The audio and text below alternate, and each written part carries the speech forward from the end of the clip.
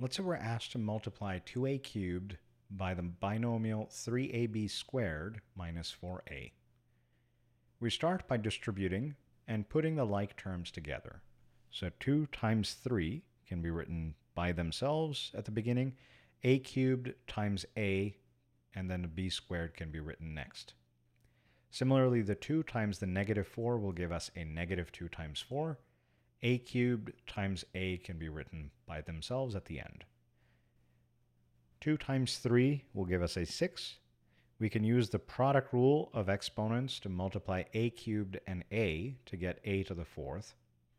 The b squared does not have a corresponding term here, so it just comes along for the ride.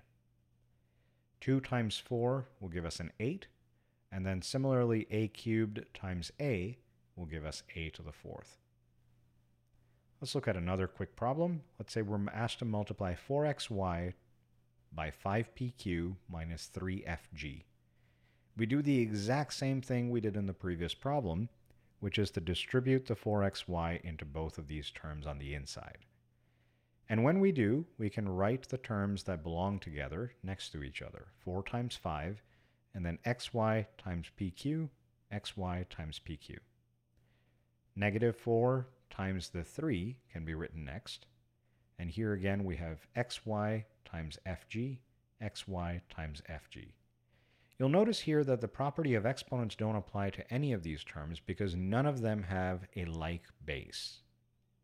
So all we have to do is multiply 4 and 5 to get 20, multiply negative 4 and 3 to get negative 12, and the question is over. There's nothing else we can do at this stage.